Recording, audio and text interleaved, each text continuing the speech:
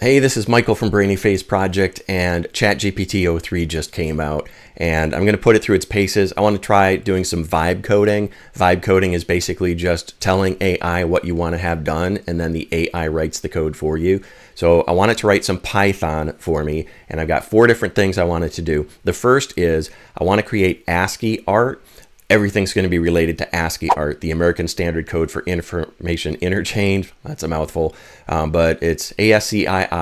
And basically it's numbers, letters, symbols, and you take that and you combine it together to create cool artwork. So the first thing I want to do is I want to have a little application that it runs on my computer. I don't even need an internet connection. And then I can type in text and it makes big block letters out of that. And hopefully I can get hundreds of fonts to work. The second thing I want to do is I want to be able to take my webcam and take that video input and convert it to ASCII art in real time. And then the third thing I want to do is I want to take an image like a JPEG or a PNG and convert that to artwork. And then the fourth thing, just kind of a bonus, we'll see if it can do it, is to take a video, like an MP4 video, and convert that into ASCII art as well. Take all the frames and do that where it's converting it in real time on the computer. So this is vibe coding with Chat GPT 03. It's one of the super smart models that OpenAI just released this week. Today's date is April 18th, 2025. So let's go ahead and jump in and see how to do this. The prompt that I used was really straightforward, but I did explain everything that I wanted. It's good to be specific when you're giving it the initial prompt. So I said I wanted to have Python code. I wanted to be able to use it without an internet connection. I wanted to have a lot of fonts. I wanted to be able to dynamically set the justification. So I could go left, right, center. I wanted to also have a graphical user interface that I could use so I didn't have to sit there and type like in a command line interface like this. And while I'm in here, I'm just going to show you, I've got 5 different files. So I started out with the original and I had a little bit of troubleshooting. I took the error and gave it back to Chat GPT 03 and then it fixed it. But I started to tweak it and say, well, how about we do this? How about we add something else? And that's the fun part of it, is you just dynamically tell it what you want to do. I ended up here with the 5th file and I'm going to run this. By the way, if you're not familiar with Python and you really don't know how to set it up, let me know. I didn't want to get into that level of detail in this video, but I could do a separate video that kind of sets up in doing Python in a virtual environment for vibe coding with Chat GPT 03, or it would work with Grok, or you could use it with any other of these large language models that are good at coding as well. So Gemini, by the way, too, Gemini is fantastic. I think it's one of the best right now. So let's go in and run this. I'm just going to type in Python to give it the Python command to run this file here. And I'm just going to hit enter. And then we'll center that up so you can see the graphical user interface. So right now I've got a box. I can just type in hello. And as I type in the text, you can see it dynamically shows up on the screen, brainy face, just like that. And I can choose the justification, left, center, right. I can also, if I want to, change the stacking order. Let me type in 1, 2, 3, 4. And this would be for top to bottom. And if I want to, I can also do bottom to top. And I can go in here to the font. Let me just change this here to greetings. And then I can choose different fonts here. There are hundreds of different fonts that are available in here. And it's just so much fun to go in and choose from all these different fonts. If I have a line where it doesn't fit, I can change the maximum width as well. And then I can change the simple overlap as well. So lots of different options in here. Let me go ahead and I'm going to show you something cool here. Big. So if I want to, I can change the background color. And this is something that I thought of is, you know, once you got the text on the screen, you can do a copy to clipboard. You just click and it puts the text into the clipboard so you can paste it. But then I also wanted the ability to change the background colors because I thought I want to be able to do screenshots. And a good example of this is if I go in and I do like Halloween. There's a font in here I noticed the other day called Bloody, yesterday when I did this. And I thought that's a cool Halloween font. So let me center that on the screen. And then I'm going to reduce my max width to get that a little bit more centered. And then what I can do is I can change the output background. So I just asked it, create an input box that lets me put in a red, green, blue value in hexadecimal. So if I wanted to have the background be black now, I would just change this to all zeros because that's the equivalent in RGB for black. And then the font color, I want it to be red. So the first two characters I'll change to FF, and then I'll do the others as off, which will be zeros. And then I end up with red text just like that. And if I go in here and I type in like Chat GPT 03, and then I change the font here, we'll go to like one of these big blocky shadow fonts. Then I can change the background to, I'll do blue in this case. So using just basic masking, red, green, blue, B0000FF, and then I'll change the font color to yellow, which is FF00. Now what I can do is I can do a screenshot, and I can use Snagit, and boom, I've got a PNG file, and I can use that for masking. So I'm going to use this when I do the thumbnail. I'm just going to do all ASCII art for the video thumbnail. And yeah, this is the graphical user interface. It only took a few iterations to get this dialed into exactly what I wanted. So yeah, very cool. And then what I'll do here is I'll show you the prompts that I used for each one in my mind map. So I'll go ahead and get that up on the screen here. I like to stay organized. I use mind mapping software to create visual outlines. So I use this to capture the prompts that I used with Chat GPT 03.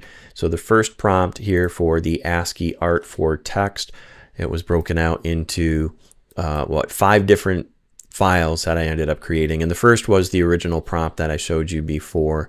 So creating the Python code. Then I had some troubleshooting I needed to do because it did give me an error message. I copied and pasted the error message, gave it to Chat GPT 03, and then it gave me a new version of the code, which worked. But then I decided that I wanted to be able to do the top to bottom lettering that I just showed you. And so I asked it to do that. It generated more code. I had a little bit of troubleshooting that I wanted to do, a little bit of tweaking. And then finally I ended up with the request to add the background color change. And so that's what I used. Let's add an option to specify the background color of the GUI. So screenshots can be taken and the color can be keyed out. And so I gave it an example and it wrote the code. So very cool. So those are the prompts that I used for the ASCII art for text, or doing text to ASCII art. Okay, so here we go. This is the webcam to ASCII art, and the first iteration that I created, it's working. You can kind of tell that it's me. I moved the camera around a little bit here, and it's taking my live video feed and converting it to numbers and letters and symbols, and waving my arms around, trying to detect the motion. And I realized, yeah, this is totally working, but I wasn't really impressed with the grayscale quality. So I went in and I asked it to change the fidelity. And when I did that, it gave me some additional commands that I could use. So when I run the Python file, I can actually specify which camera on my computer was used and then put it into color mode, and then also change the frames per second. So there's a little bit of flicker there. But it's not perfect, but it's literally just redrawing every single screen with now color characters. And I tested this up. I held up a couple different devices. So I have an orange device that I held up to the camera, and that looks good. And then I held up my red iPad case as well. So I don't know what the practical application for this is, but I don't know. It's just fun. A copper coffee mug, and it worked. So let's go ahead and take a look at the prompt for this one. The prompt that I used for webcam-ASCII art, amazingly, this only took a couple iterations here, but I asked it to create an application in Python that takes the image captured by the webcam and shows it in ASCII art with high fidelity.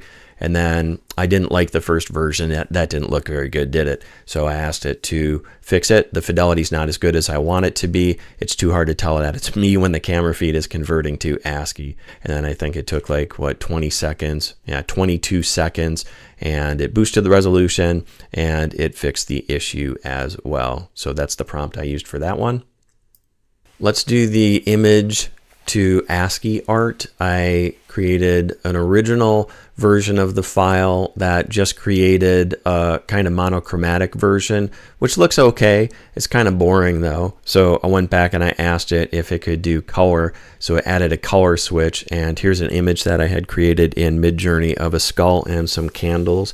And it did a beautiful job rendering this out. So you can see all the pluses and the letters and the numbers and all the forward and backward slashes. This is the original image, which obviously has a lot more fidelity, but just by typing in a simple command, I was able to convert the skull.png image to ASCII art.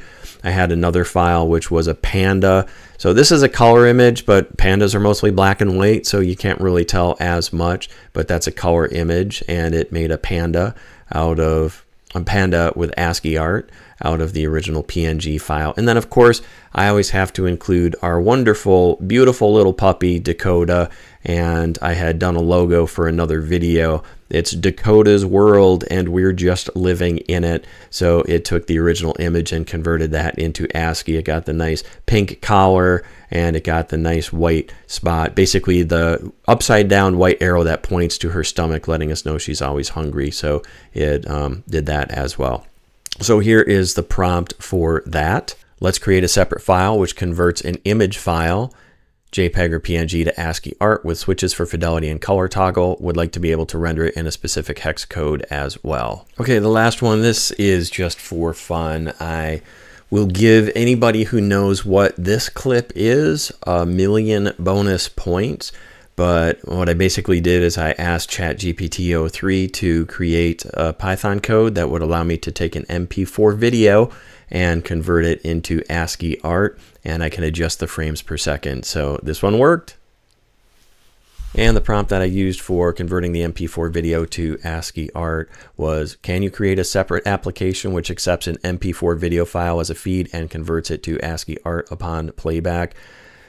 It's crazy how it actually just, it did it. Like, it told me what I needed to do and I fed it. I can just feed it files and it converts it. But when I did it on the first iteration, I didn't like the flickering. So I asked it to be able to reduce the output frame rate to reduce quick flicker effect. And then it gave me a switch where I could adjust the number of frames per second. So yeah, these were the prompts that I used to create all of these cool Python codes. So vibe coding in Chat GPT 03 is a lot of fun. Again, if you want some assistance in how to get Python set up, it would probably be a 10 or 15 minute video just to kind of walk through those things. So I would be happy to do that video. If you like this video, please like and subscribe, and I look forward to seeing you on the next one. Take care.